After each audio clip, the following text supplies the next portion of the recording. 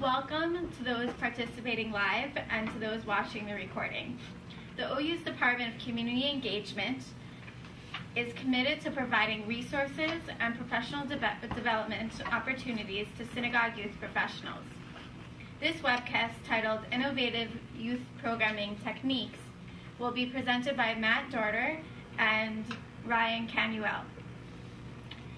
Matt and Ryan are directors of Mainstages, an educational theater company providing creative programs and consulting on theatrical services at organizations and summer camps nationwide. Building on the concept of edutainment, Mainstages develops programs designed to engage the five senses, inspire social action, and strengthen theatrical arts in educational settings.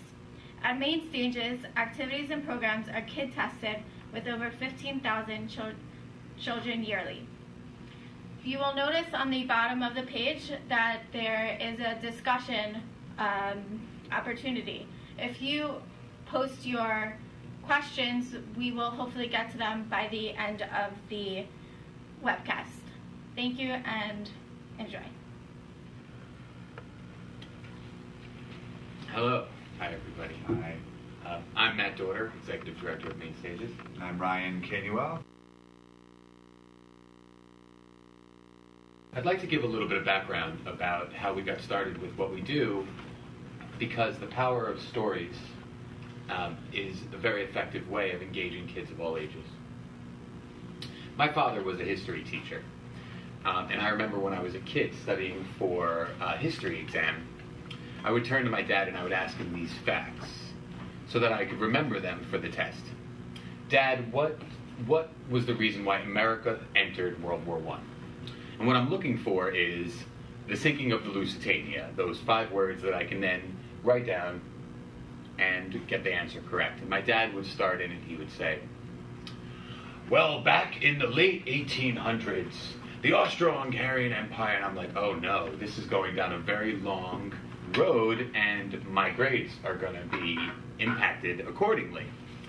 Dad, why can't you just give me the one answer that I can then put in my test, get the answer correct, and then go ahead and forget it immediately afterwards? And then I realized that that particular answer, the sinking of the Lusitania, is not actually what would have started America entering World War I. There's all these different things going on in the background. And that's when I first realized that there was a difference between the nuances of reality and the memorization of facts in a classroom. And educational settings suffer because children learn better through creative exploration than memorization. And Ryan and I have theater backgrounds, and so when we looked at engaging children in the activities that we did across the country, we look at it from how can we engage children creatively? How can we incorporate all of the elements that make an innovative activity for kids? And that's why we're so excited to have the opportunity to speak with people on the other end of a camera, but either way, give you a sense of some of the techniques that we found have worked for us.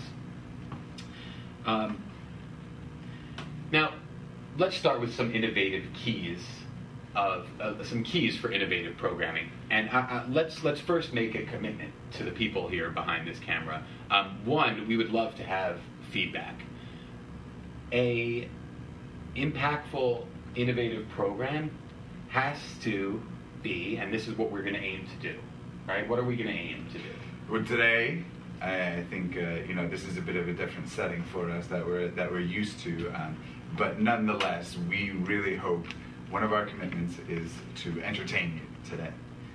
Absolutely. We don't want to just be one voice talking into a void, right? Any activity with children should incorporate entertainment, should it not? Absolutely, absolutely. Children love the entertainment. We hope to change things up, be a little bit different, I think, from maybe some other webcasts that we've seen or that you might have experienced. Yes, sure. Absolutely should not be traditional. We will incorporate personal stories. Right, just how I sort of started. kids can see honesty, and kids can see where you're coming from when you are intending on engaging them and getting them on your side in a program that you're leading. So coming from a place of honesty is pretty crucial. We also hope to be informative and make things accessible to you, and so certainly after this we have some materials that we would love to share and send out if anybody is interested, and we would love to stay in contact as well. Certainly. I mean, you can email us at mainstages.com. You can also tweet us at mainstages, as well as certainly feel free to communicate with us through the webcast. Absolutely. And of course, considering our audience today, we would love to definitely share some examples and use examples for Jewish programming. Yeah, absolutely. Jewish program will be the context so that you can get a little bit more of a grounded understanding. We also want to be high energy. And hopefully we'll do that for you, and we'll have a lot of fun, and hopefully you will enjoy your experience as well. And thinking about starting really in any situation where you're working with kids, teens, no matter what it is, even in a situation like this with adults, you always want to think about starting by setting expectations. Kids need structure. We all need structure. As much as they'll rebel against it and say that they don't need it, they really do. They sort of expect certain things to happen within the classrooms or the programs that they have, and when they're not there, it's a bummer, or it might be a little bit different and off-throwing. And so the things that we would like to do is sort of set those expectations, because then you talk about you're bringing in the community, and that's what we really like to do. We separate it in talking about the expectations that we have as facilitators, and so I think we covered that a little bit in terms of the expectation that we have for you and what we hope to do for you during this time, as well as giving that ownership to the other side, the participants, the kids, and having them participate and take ownership of the expectations by saying what they hope to get out of it. And of course, just like we mentioned, we're not going to do it in any normal way. We've done these sort of workshops before, and we hear a lot of the same things in terms of working with kids. And so we're just going to talk about some different examples of some of the expectations that you might have for us, and we'll hope to meet those today. Certainly, you can email what you'd like to see and make sure that we cover it over the time of the webcast. But yeah, we'll just play you for now with a variety of characters, if that's okay. Absolutely. I think that sounds like a lot of fun. Usually we would write it up so that you can post it and have it hanging there so that the entire community, the group that you're working with, can see it. And also when you set expectations, this is a great management tool, I think, that it doesn't become about you against the participant when an expectation is broken. You say, you're part of a community, we have these expectations that we've set aside for the community to sort of adhere to, and you're not following those community rules. So it doesn't hinder that relationship that you're trying to build when you're connecting with your participants. And there's something about writing things down that gives credibility to children's viewpoints as well. Absolutely. So let's get right into this. So class, here we are today. You know our expectations. I would love to give you an opportunity. How about some ideas of what you expect to get out of the next half an hour, 45 minutes during this webcast? Oh, yes, of course. Jack from England. Yes, what would you like to see? Why, thank you, sir. I would love to see some effective techniques for different age groups, right? Like all the way from 3 to 16, there's probably a variety of people working with different ages here. I'd love to get an idea across the board what some nice techniques might be. Absolutely, I think we can handle that for you. We will talk about activities that are specific for younger kids, as well as activities that are going to work well with teens. I think we can certainly cover that. So, cheers. Age range, you're welcome. Any other ideas of some different expectations that you might have over the next step? Yes, Sarah from Ireland. Okay, well, thank you. I was wondering, what would be some great ideas for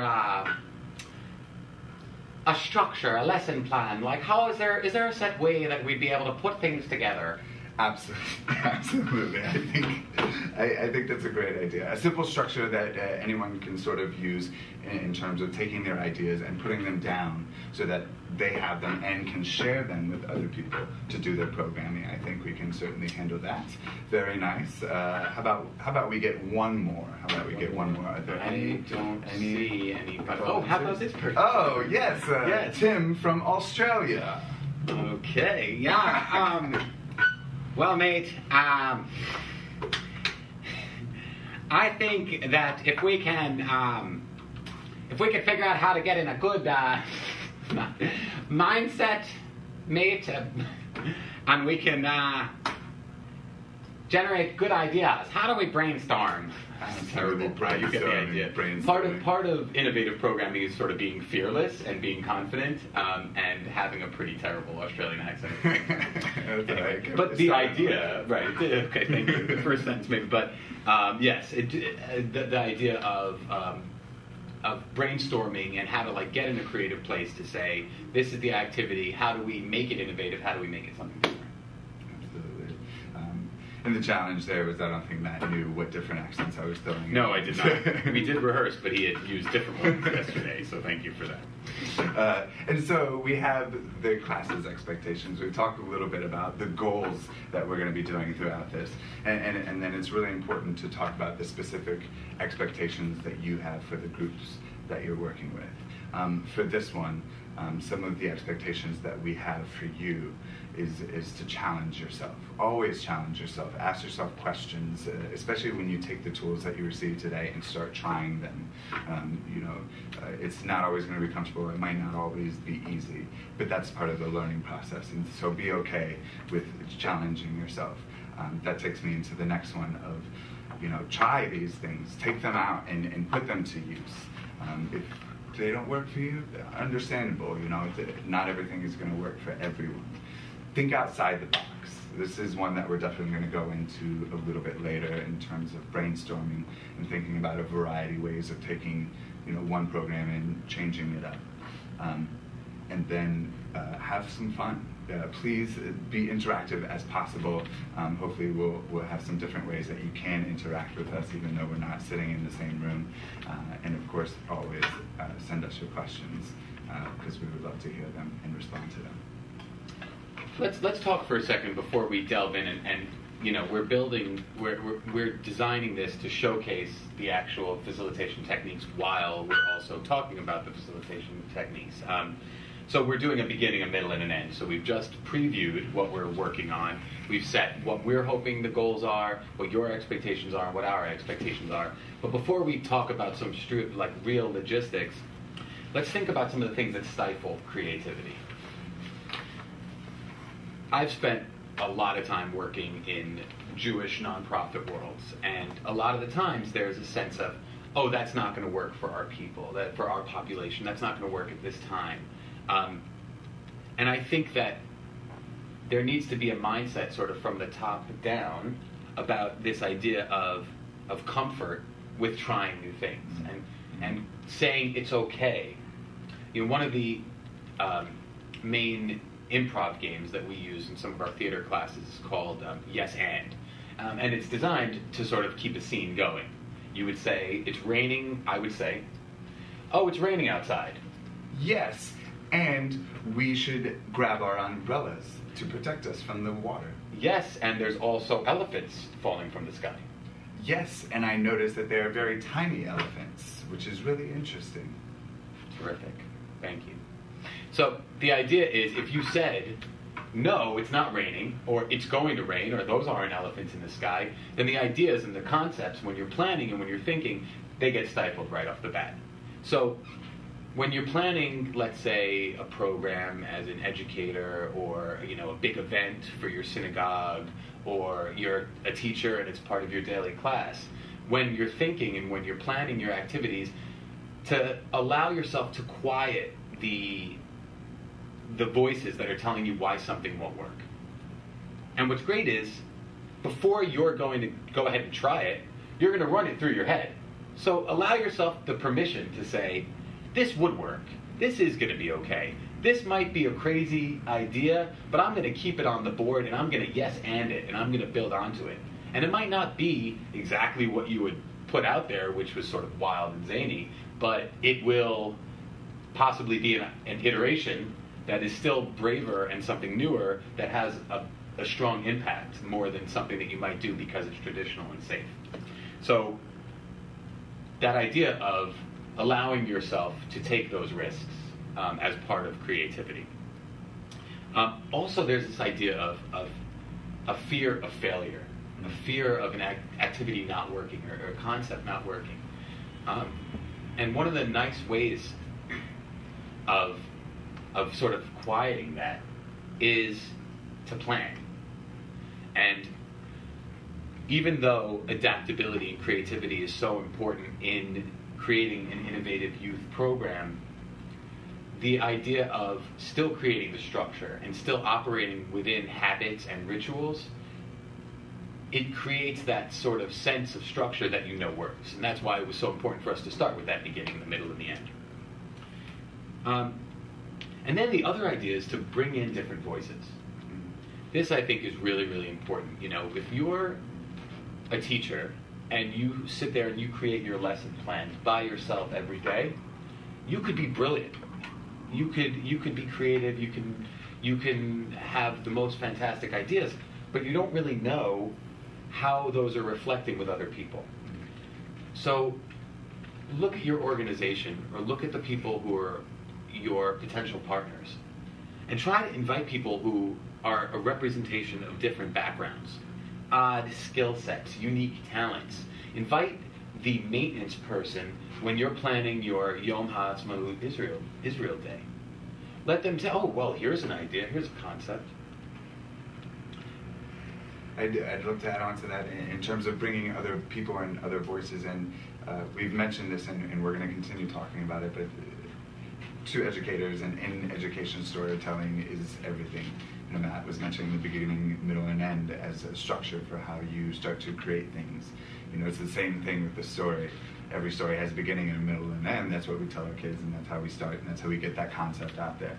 And in terms of storytelling, I think counselors or educators that when you're talking with them initially that are great storytellers that have these elaborate stories about you know, working with kids, or you know, this great fond memory that they have, those sorts of people are going to sort of rack their brains for those different ideas, as well as be very engaging for kids.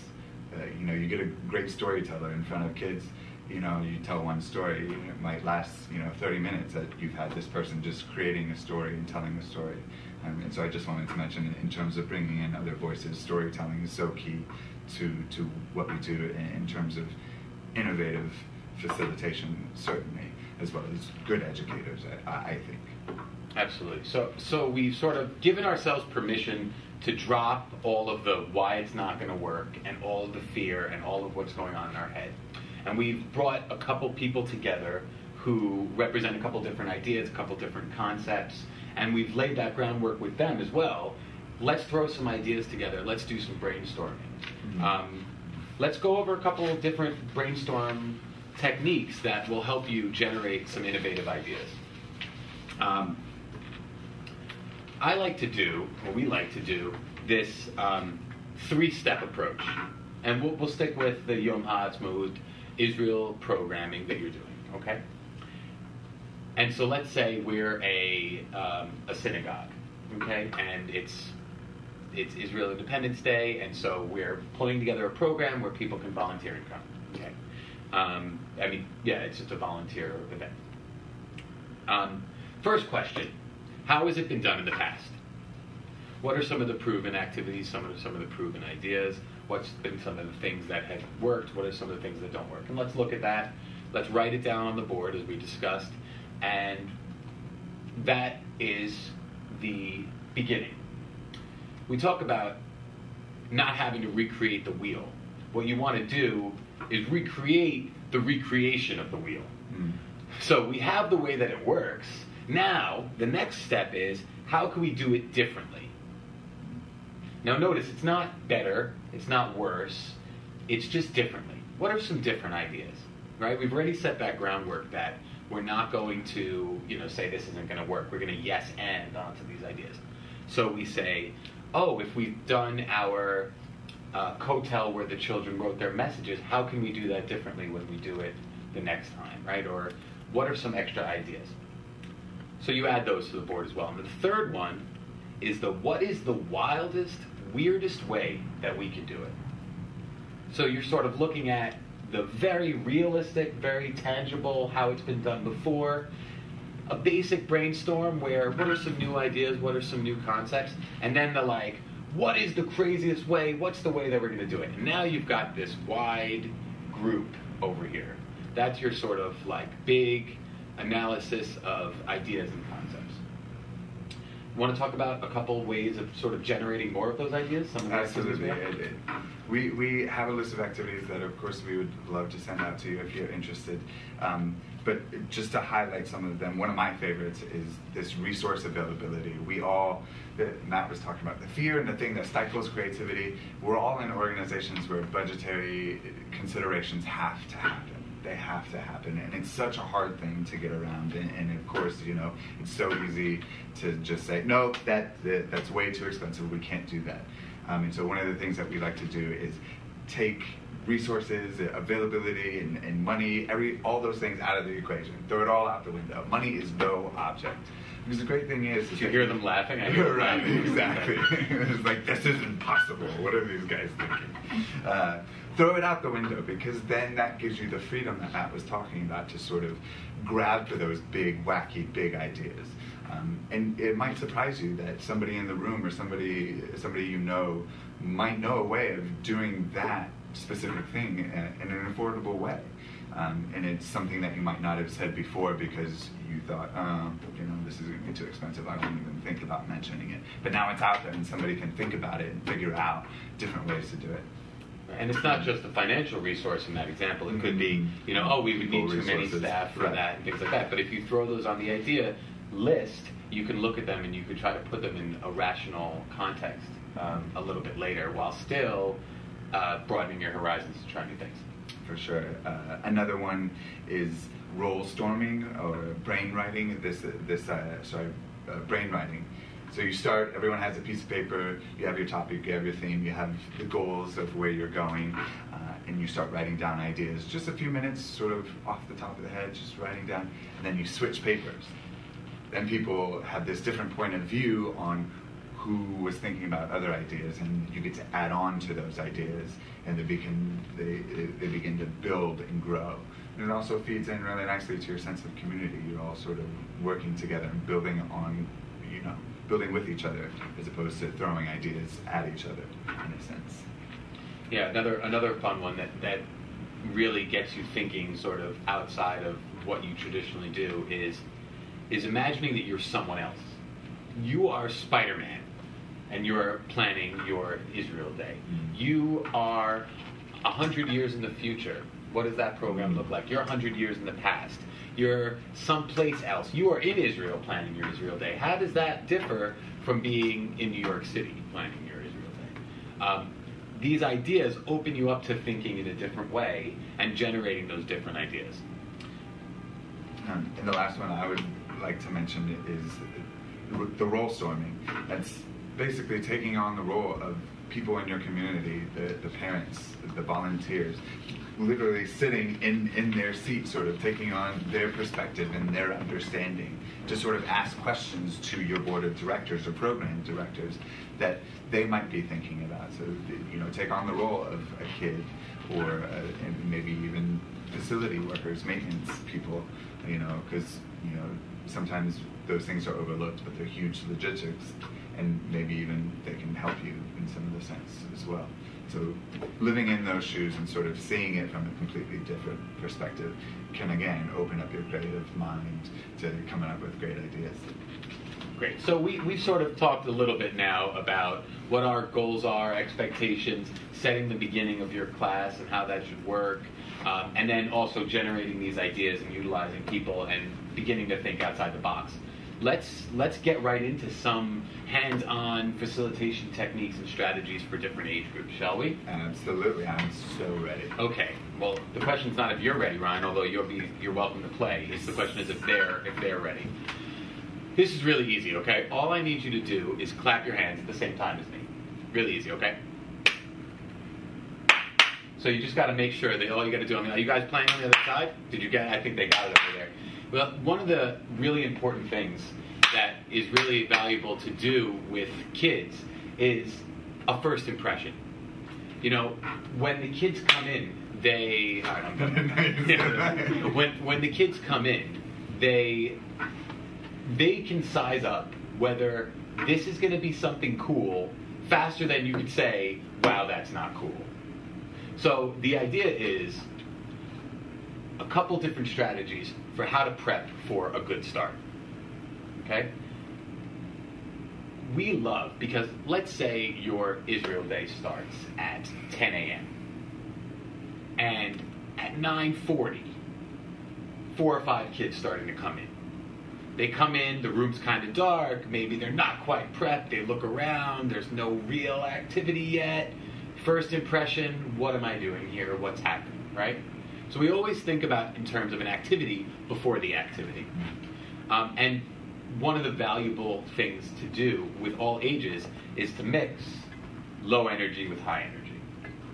So if your activities for Israel Day are, you know, a performance or a big show is one of the main activities, when they come in, and that might be an opportunity to do an activity where it's low focus, right? If it's 3, 4, 5-year-olds, maybe it's as simple as drawing in the cutouts of your Israel flag. It doesn't have to be the main component of your program, but when you have an activity ready, when kids come in, it's that special greeting. And that clap is a great way of sort of like, hi guys, we're about to get started, rather than sort of like, hey group, we're going to be doing this, you know, welcome to, can you quiet down and huddle up. So these ideas of gaining kids' focuses that way. And for those of you that are working with kids routinely, setting up a ritual and setting up a habit that the beginning of this class or this program is going to start this way and the end is going to end this way, so that every time in the beginning, whether it's a song that you sing or whether it's an activity or a chant, that becomes part of the program. One, it makes your programming easier because there's a consistency. And two, it actually means less programming that you have to do because you've already designed things that are going to be part of that particular day. Yeah. We also, in terms of, you know, that before time, you talked about an activity, but the one thing that I would like to talk about, and something that we always do, we love to arrive to activities early so that we start to get to know the kids, we start interacting with them. It's always important for you to know sort of where their headspace is at, you know, that day. Thinking about maybe they have a lot of energy and you need to match that energy, or, you know, they've been doing these very cerebral things because they've been testing at school all day, and so maybe you need something a little bit more light and creative. And having that time and having the conversations beforehand, starting to create that connection with kids will, you know, when you start your activities, you'll be able to engage them very quickly because you already have a rapport, you have a relationship, and which is huge in education and facilitating, for sure. We like to create a sense of mystery. We want it to feel different. We were looking at some of the YouTube webinars for this. You know, we actually started to go, oh, what we're doing is a little bit different, and actually those fear receptors for me started to tap in. Is this going to fit into the structure that they had? A lot of these things that we're talking about now. But you have to be willing to say, let's do things differently. You know, children respond to things that look and feel different. That's why we set up this space a little bit differently. So we're sitting behind tables rather than, there's 2 of us instead of 1, in case you didn't notice. And also, there's this big bag that's been sitting here. I don't know if you can see it, as well as this scarf. Ryan, do you want to talk about those? Absolutely. So we're talking about this idea of mystery because it's so engaging, especially for early childhood, sort of elementary and middle school kids, the sense of mystery gets them excited. What's going to happen? What is this thing? So if you imagine your space as blank, there's a certain way that you have it always, maybe facing the chairs the other way. Maybe you decide to facilitate at another point of the room. Maybe you always stand at the beginning, front of the room. Maybe go to the back or to the side, changing things up. And of course, sometimes we like to lay things out. I don't know if anybody's noticed, but we've had this scarf over here to the side of the table, and maybe you've been thinking, what is that for? And generally, that's what the kids start to think. What's going on here? What's going on here? And it becomes a great management tool because they will ask. The kids are very curious. They will ask, what's that? What are we doing? What's going on? And a great management thing to say is, oh, that's for something that we're going to be doing later. And then you can get into your expectations and the sort of things that you want to do. And then when you get up to it, you can pull it and say, oh, well, this is a scarf, or this is a hat, or this is a snake, whatever it might be. But building that mystery, and maybe quieting things down to build suspense and mystery can also help them. And that's just in terms of getting them engaged initially. Of course, these things can turn into activities, and maybe some of them are, but building that mystery to keep them engaged and keep them excited and changing things up. I know previously we mentioned structure, but if you creatively throw in these bumps in the road or things of mystery or exciting new things, it can incite excitement, because of course in this very bite-sized world, we see things in spans of 20, 30 seconds, and then we sort of get bored. And I think that's the idea there, is that this is something different, and it's something for them to latch on to. So we talked about sharing stories, right? And I think that from a planning perspective, especially if you work with older children, this idea of what's cool for you? Like, what do you want to see? What do you like? Oftentimes we think planning for children, that's a different person, that's a different world. And we'll be talking in just a second about 3, 4, 5, 6-year-olds. But even still, with the youngest kids, you think about what kind of activities, what interests you, it's going to make you a more successful facilitator by being able to relate those to your stories. Kids learn in different ways. I'm sure you've heard about varieties of theories about different learners. We use the auditory learners, people who learn through hearing. Visual, they want to see things. There's read-write, sort of people who process through that action. And then there's sort of kinetic learners. There are people who learn through sort of doing and experiential components. Everybody has pieces of that together. Mm-hmm. But when we try to plan a program that has innovation, it's going to utilize all of those pieces. So how to process sound, how to process visual, how to incorporate a craft or an art, as well as how to make it experiential. If you can, when you design your program or you plan to include elements of all of those, you're going to be mixing it up, and that's going to have a good impact. Also, we love to use, especially for younger kids, we love to use characters. Well, what kind of characters, Matt? Well, I'm so glad that you asked, Ryan. Well, it was right here on my paper.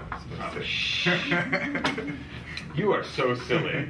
You are so silly, Ryan. Oh, Draco. Oh, here's my hand. I was looking for it. Yeah, Draco, everyone. This is Draco. Hi, everybody. Draco, we're actually on a live webcast right now. We're live? Yeah, absolutely. Yeah, absolutely. But, that's a little scary.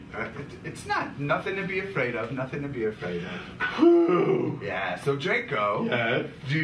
I heard that you were on a trip last week. Would you like to tell? I was on a trip. Yeah. I went to Israel.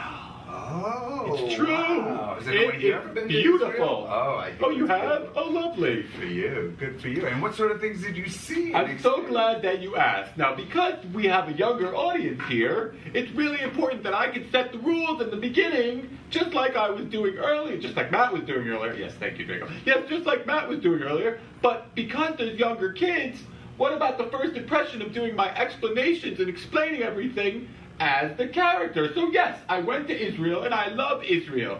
Did you know Israel information as the character, so the kids are listening and processing? In fact, did anybody bring any food from Israel for me? Oh, yes, I think Johnny down in the front has some matzah. Perfect. I believe that's made in Brooklyn. Anyway. Well, okay. You can find it. Draco, may I interrupt? No problem. So the idea is that the children are engaging with the puppet and doing interactive activities with the puppet, and then the puppet could go ahead and explain, today we're going to be doing this, and this, and this, and it's going to have this profound impact. Thank you, Draco. You're so helpful. Thank you. It was so nice to meet you guys. Bye, Draco. You want to give me a pound? High five. High five. Pound. All right, pound. All right. All right. Shalom. See you later. Bye. Shalom. Bye, everybody. Wow. Crazy guy. Totally. Love working with him. He is great. It's really easy to work. That whole fire breathing thing is a little bit of an issue. It's okay. So yeah, obviously, so working with characters for 3, 4, 5, 6-year-olds really has a great impact.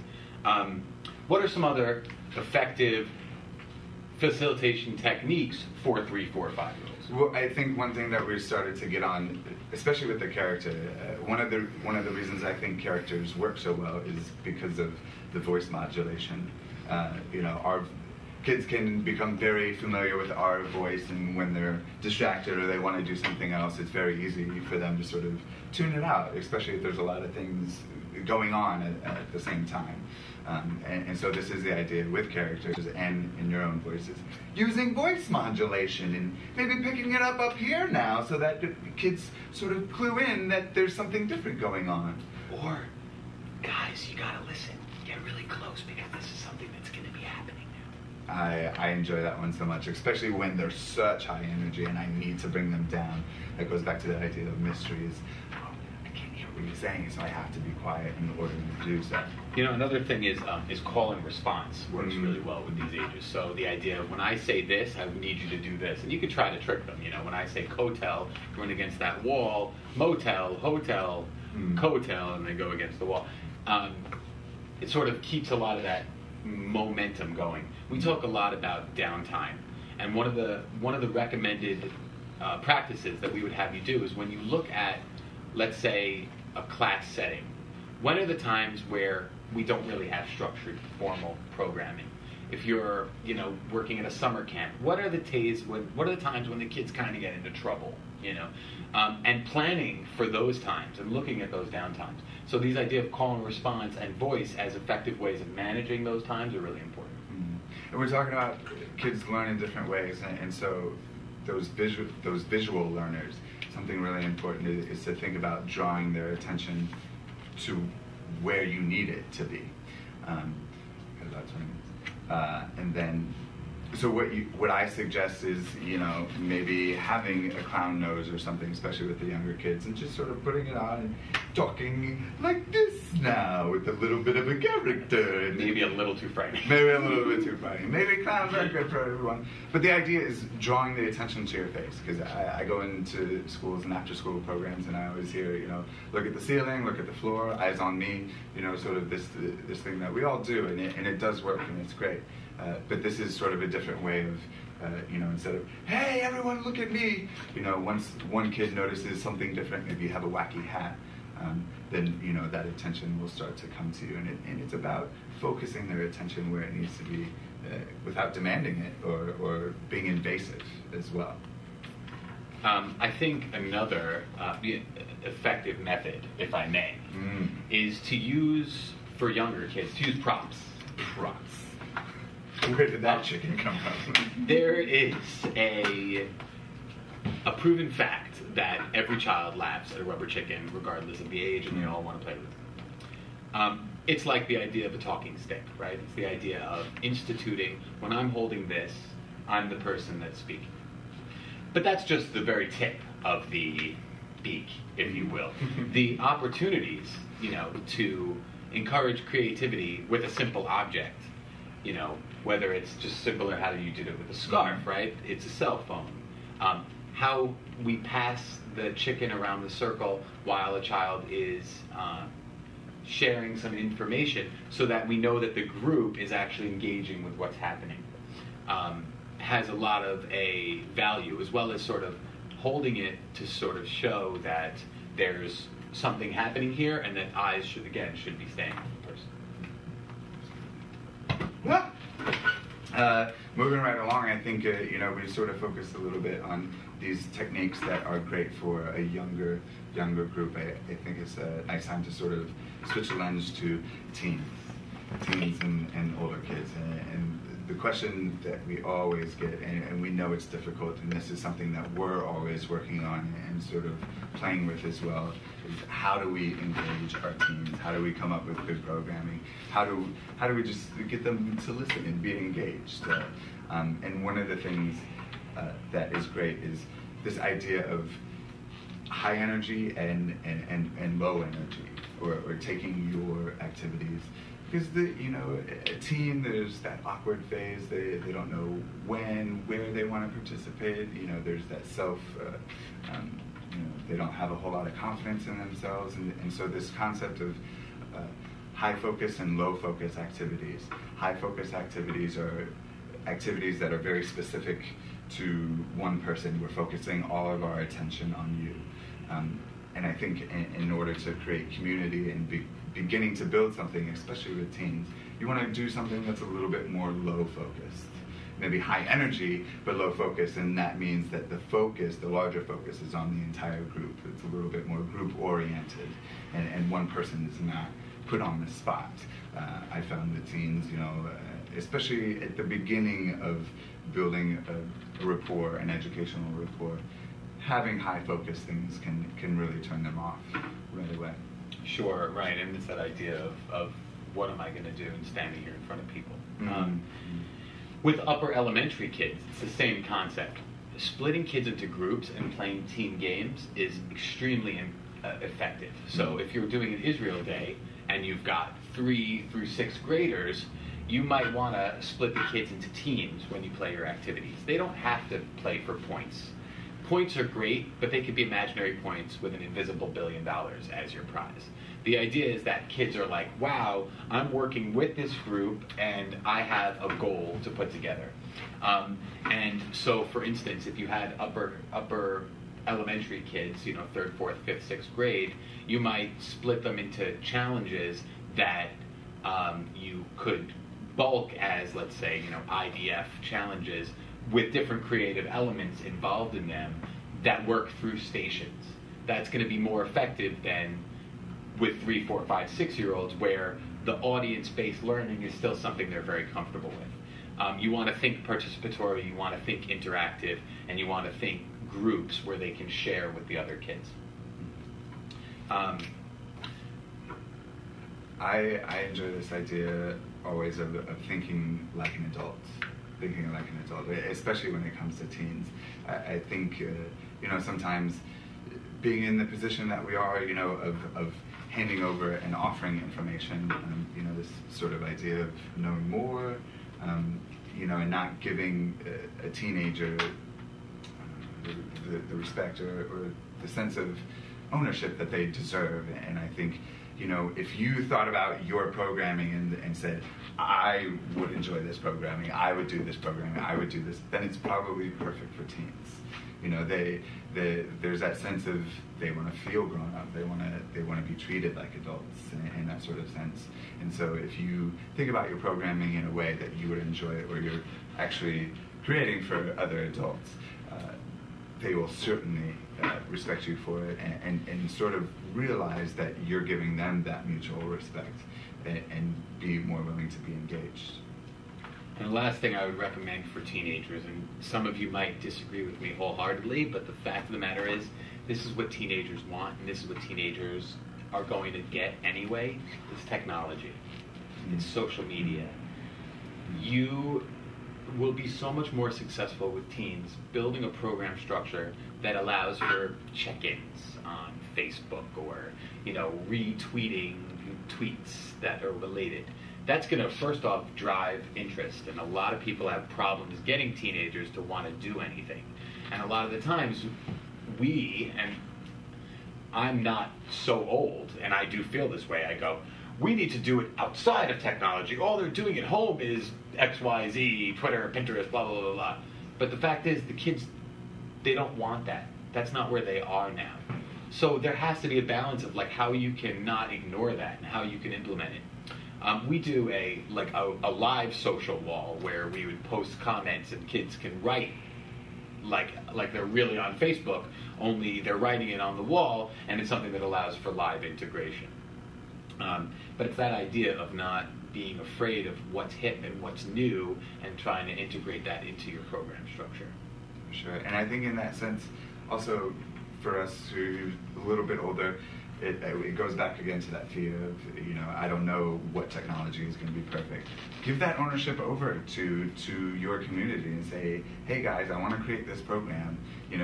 Speaking to the kids specifically, I want to create a program, but I don't know what apps are out there. I don't know, what songs would help me with this. And if they all of a sudden have a chance to make an impact on the program that they're going to be able to participate in, they're already interested, because they have that investment into it. Perfect. Yeah. Let's talk about some actual case studies. Now that we've sort of laid out a little bit of and by the way, I mean, in this limited amount of time, we can really only touch upon some of the basic philosophies and theories.